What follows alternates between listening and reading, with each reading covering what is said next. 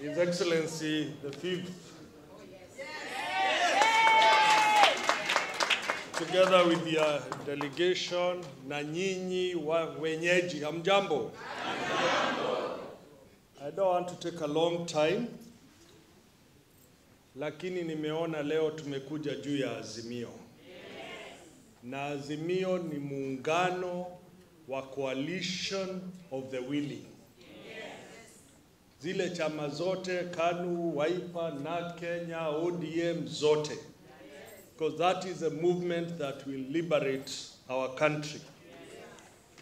Na hiyo movement ilipoanza, ile ambao mimi nimeona na wale wengi wameona ni matusi kwa viongozi wetu, and what I would call management by tantrums. Ile ambao Mheshimiwa Uhuru, Mheshimiwa Raila wanapata ni hiyo matusi na tantrums. You cannot lead a country using tantrums. A country requires humility. And I keep saying this and I'll say it again. The Fifth has displayed humility. Moi detained him and he worked with Moi. Kibaki yeye ndiye alisema Kibaki tosha, baadaye akachujwa na warudi wakasalimiana. When the country was divided between him and Uhuru, they shook hands. Because the Fifth believes that the country is greater than individuals. The diaspora is an important economic pillar, and you continue supporting in many ways, supporting the families back at home by sending money, by making sure the economic well-being of your relatives and families back at home is well taken care of. I can tell you part of Baba's 10 points, 2 of them will actually support diaspora in helping relatives back at home.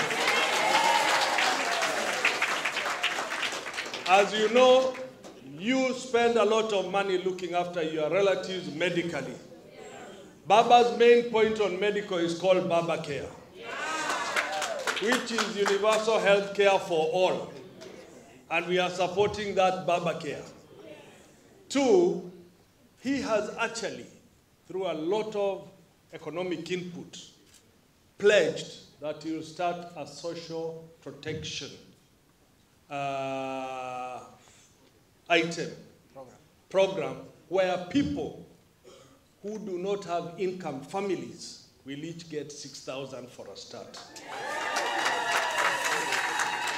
Which means that some of the basic things that you have to facilitate your families back at home will be taken care of by the pledge that Baba has pledged. And therefore, the money that you will send might be for economic uplifting, but not for basic needs, which is very important to create economic dependency of the relatives back at home. Now, I want to tell you this. Baba will build the country. The other one will destroy the country. And therefore, if we allow the country to be destroyed, it means you have to work extra hard to look after your relatives. So the choice is very clear. It's between building and destroying. All right? The other important thing is that Baba is in a unique position to be the person who can really start the fight against corruption. You know, wale ukiwapeleka kotini wanafanya maandamano. Washiriki wa Baba wanafanya maandamano free of charge.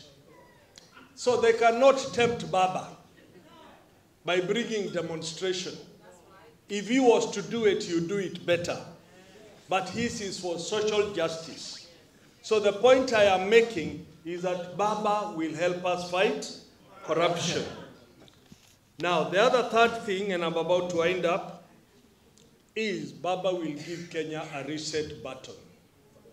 That we can reset on very many fronts on how to build a decent, thriving country that has all the communities joined together, bila ukabila. And I just want to tell you this as I conclude. I've traveled, traversed the whole country with Baba. If you go to the old provinces, northeastern, all the candidates are in Azimio, are supporting Baba. Upper Eastern, the same.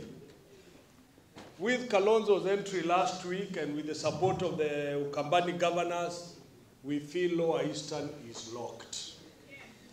The Maasais are supporting Baba. Nairobi town has been Baba's domain all these years. Nyamira, Kisii, Western, Turkana, Samburu are supporting Baba. Ile kelele imekuwa kidogo ni hapo Mount Kenya, where Baba has never gotten more than 2%.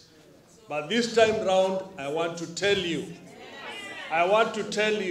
Baba will not be lower than 50%. And it will be the first time since multi-party came in that you'll have a candidate scoring a very high, over 65%. Believe you me. Finally, let me ask this of you. I know you've registered as voters here, but I know you have huge influence on your relatives back at home. It's the time to speak in one voice, to tell them that this time on the 9th of August, we need to elect Baba as the 5th president of our republic, so that we can reset that button and liberate Kenya. Thank you very much. Asante sana, asante Mheshimiwa kiongozi.